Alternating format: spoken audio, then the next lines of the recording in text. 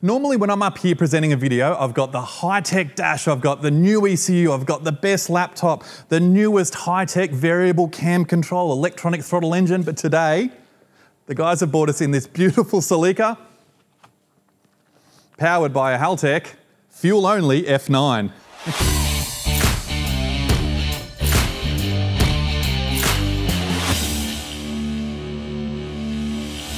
So you might be asking yourself why I'd be featuring a car on the Haltech channel that's got an ECU that's only slightly younger than me. Well, this year, Haltech is turning 35. The company's been around since 1986, and we thought that over the next few months, we'd showcase some of the old ECUs that we did, give you a bit of an idea about the software that we used to use to tune cars, so that we can greater appreciate the software that we've got available to us today. So let's get straight into it, because I'm going to need as much time as possible today to finish tuning this thing on this F9 fuel-only computer. First of all, it's a Toyota TA22 Celica. This thing normally came out with a 1.6 litre engine. This is a little bit different. It's got a 1.8 litre 3T turbocharged engine inside. It's got a lot of the old school bits on it, so it's a bit of a trip down memory lane to have a look at the fuel system and have a look at the turbocharger and just the engine setup in this thing. As we lift the hood and take a look at the engine bay of this Toyota Celica, you're going to see a whole bunch of stuff that you could have only dreamed about if you were building a car in the early 90s. Starting off with the engine, this thing's got a 3T engine. So factory, it had the 2T, the 1.6 litre. This is a 1.8 litre engine that did come with a factory turbocharged option. The first thing you're going to notice as we get the downshot from the top here is it's got 8 spark plug leads. It is a 4-cylinder engine. It's actually got 2 spark plugs per cylinder. It's a distributed style ignition as well, which means that it's got a factory coil setup. So it's actually got 2 coils. They fire into our distributor cap over here. Then that spark energy comes out to either the primary or the secondary spark plug on each individual cylinder. Over the years, manufacturers have experimented with a twin plug and single plug setups. Chrysler in the latest Hemis have gone to a 2-plug setup. Sometimes it's for power, sometimes it's for economy. The rotary engine has a leading and a trailing spark plug, a bit of a different style of engine. That one seems to make a little bit more power when we're using the trailing plugs, whereas it seems like the majority of manufacturers have gone away from this dual plug setup and back to a single, and that's probably how it's going to stay. If we start over this side, we've got a factory intake manifold coming through a factory cable style throttle body. A bit of a look here though, we've got our normal cable here that's coming from the throttle pedal.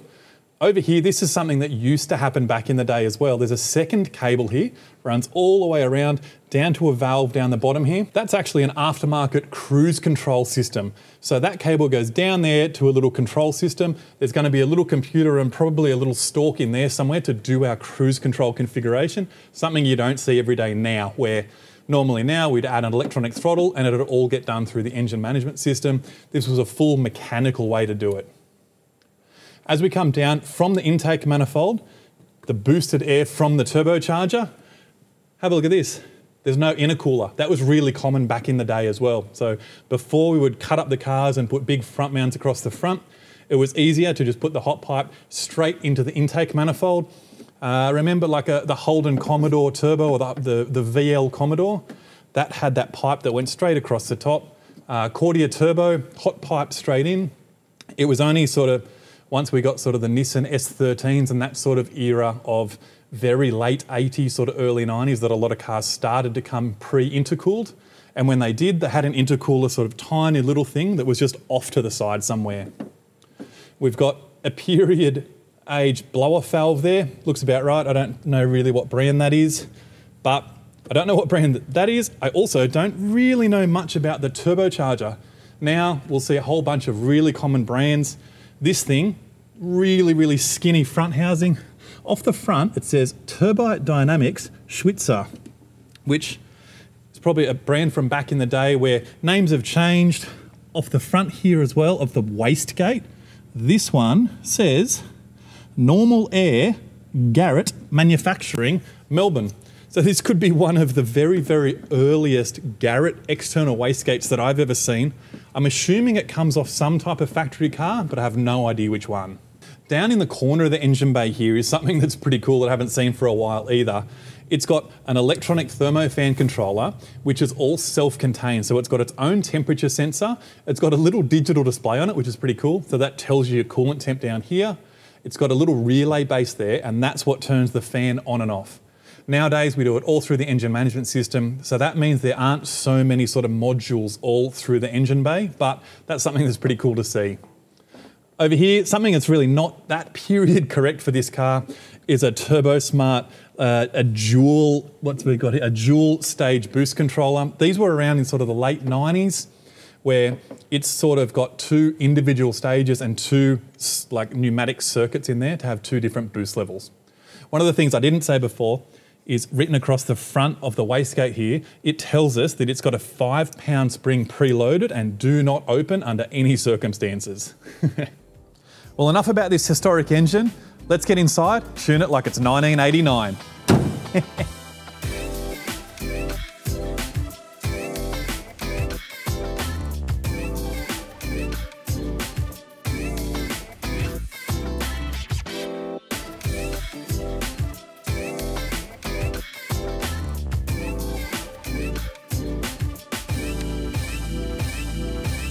Now, before we venture down the rabbit hole of tuning the older engine management systems, you have to remember, things were different then.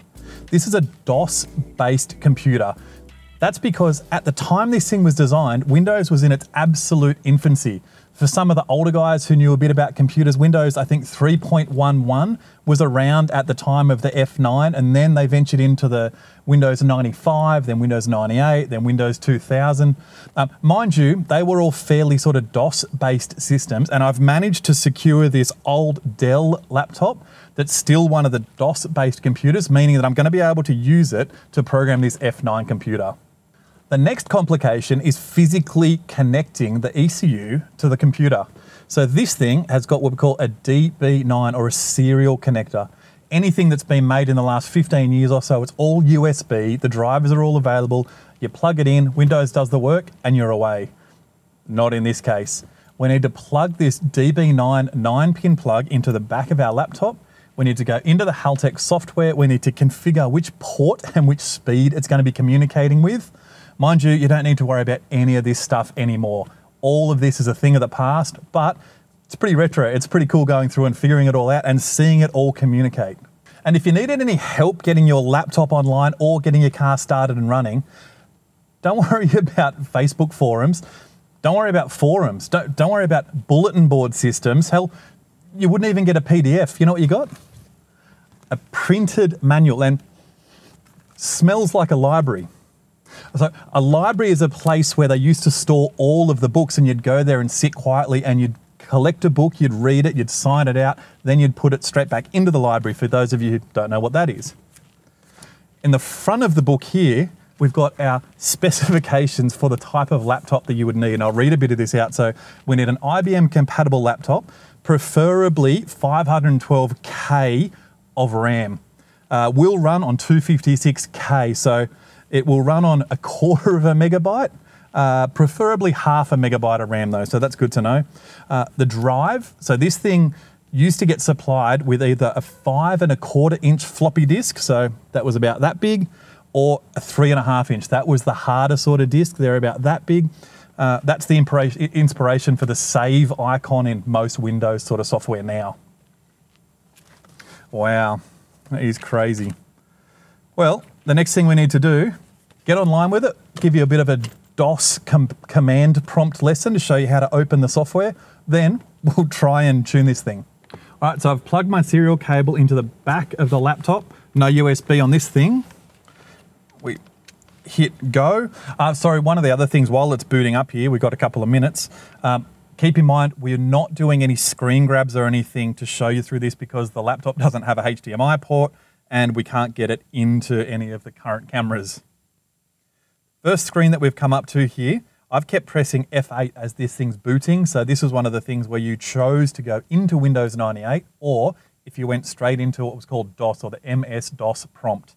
That's where we wanted to get to. So I'm going to go command prompt only, then C drive. So that's telling us we're looking at the hard drive now. If I type in dir that lists all the directories, sort of like clicking on my computer. Down the bottom there, Haltech. So if I go CD, change directory, Haltech, enter. Now I'm in the Haltech directory. I type dir to list all of the files that are in there. And this computer's got E6K, one of my old favorites, a couple of base maps, a Celica, an RB30, a VL test from, I don't know, a long time ago, and then some of the F9 software. So now, no touchscreen, can't double click, nothing like that. I type in the exact file name. So F9V506, enter. There it is. That is the F9 software. Next thing I'm going to do, I'll turn the ignition on. All right, so now that computer's powered up, press Y to go online. Y, here we go. This is loading the memory out of the F9 ECU at the moment. It's actually surprisingly fast to go online, awkwardly. Once we get over the impressiveness of this first page, we'll go into File. We can load a map, save a map, or erase everything in the ECU. We go across to the Maps section. I'm going to come back to that in a second. If we go over to the setup, the main setup, how many cylinders? Has it got a map sensor? What size map sensor? What size rev limiter? Do you want to be in imperial or metric units? Do you want the maximum RPM to be 10,000 or do you want the maximum RPM to be 16,000? Road speed value. So this was the calibration. So that's basically saying how many pulses per kilometre is the road speed input getting in order to get road speed onto the F9 computer. No serial output, no CAN output. This data is not getting sent across to a dash or anything like that. So a lot of this stuff was pretty pointless. Trim control. This was an interesting one. So back in the day, you had a 3-pin sort of trim controller and you were expected that you would cruise around and you would twist that knob back and forward in order to get, like you'd change your fueling based on like a volume knob. It's pretty wild. If we go to our fuel setup, all of this sort of stuff was our real basic fueling. So remembering that this thing was pretty straightforward, all it did, it had 4 injector outputs. It would fire all the injectors at the same time. That ignition divide by, that's asking how many injection events you want per ignition event. It was so much more complicated. Yeah, the help book is there, but the help didn't really tell us a whole lot, and you really needed to know a lot about engine management to get a result here. If we go to the engine data page, this is it. This is what you get, and this is so it's showing us engine RPM, manifold pressure, coolant temp, throttle, air temperature, battery voltage. Everything's getting displayed there for us. And I'll come back now to our maps that we're used to seeing 2D, 3D, all these beautiful displays that are all rendered within Windows so they all look lovely. Not here. What's going on here? If I press the spacebar, that takes us back to where we are right now. So that is 0 load. So we're not in vacuum, we're not in boost. We're at 0 RPM up the top here. If I press N for next, now I'm at 500 RPM. N for next, 1000 RPM. N for next, 1500 RPM. And I now have to go up and down, left and right arrows, page down, page up on each of these cells in order to get the fueling right for all of these different tables. This is how it was done. And yeah, I know I'm picking on it a little bit now, but look, this was sort of all set up and configured in the late 80s. That's pretty amazing to have a graphical interface. A lot of the software at the time looked like the most basic 2D sort of Excel spreadsheet you could ever imagine, and you would have to go through and manually type in every single fuel value. At the time, this was pretty cutting edge. Before we start this thing up and try and give it a tune, one of the things that I did want to point out was something pretty amazing. Back in 1986, when Haltech first started, they actually held the patents for real-time engine management. And what that means is that before then, any tuning change that was made used to have to get applied, power the ECU down, power the ECU back up, and then start it again. Current day ECUs, that's just not how it works anymore. And that's what I'm going to show you here is pressing page up and page down and watching those bars move up and down. changes the engine in real time. And that's what Haltech held the patents for, which is pretty amazing. And that was the first in the entire world to do that. So real breakthrough technology. Well, we've spoken enough. Let's start her up and do some F9 tuning.